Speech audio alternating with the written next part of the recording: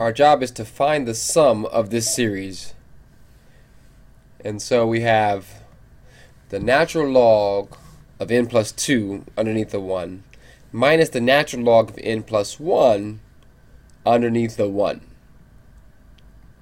When you're asked to find the sum, it's either going to be geometric or telescoping. This one is telescoping. The sum will always be equal to the limit as n goes to infinity of the nth partial sum.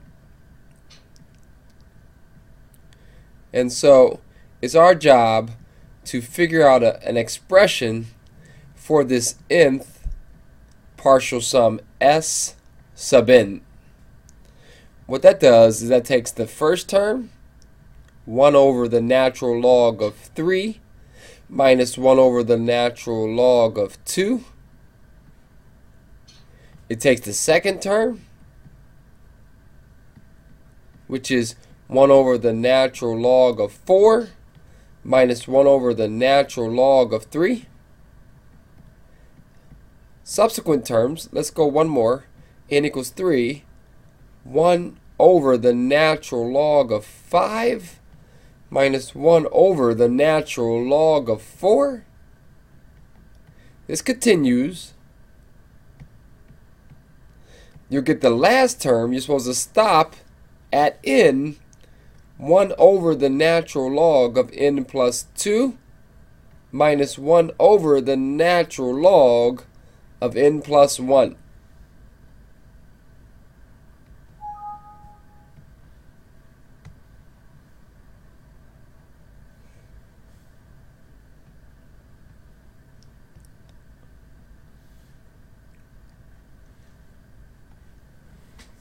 Now here's what we need to do. We need to figure out how the cancellation happens. So the first term that's going to cancel is the natural log of 3. So whenever you basically have two terms, the first term of the 4 will cancel with the last term of the 4, essentially.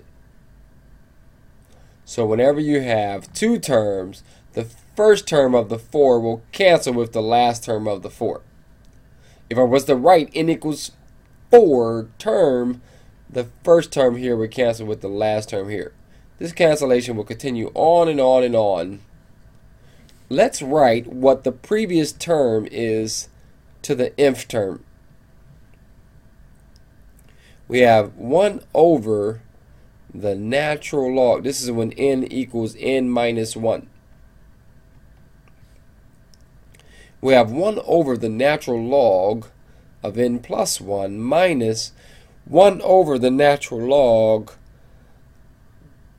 of n. How does the cancellation work? You'll end up canceling your first and your last term when you have two terms together. So natural log of n plus 1 canceled. If you had the one right before this, n minus 2, the first one would cancel with the last one. All these middle terms would cancel, leaving you with the following. You would be left with the s sub n term being this first term that didn't cancel.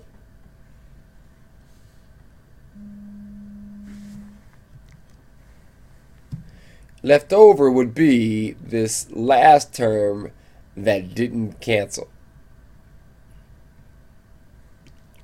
Your job is to find the limit as n goes to infinity of that s sub n. As n gets big, the term 1 over natural log 2, negative 1 over natural log 2 doesn't change, but the term 1 over the natural log of n plus 2 goes to 0.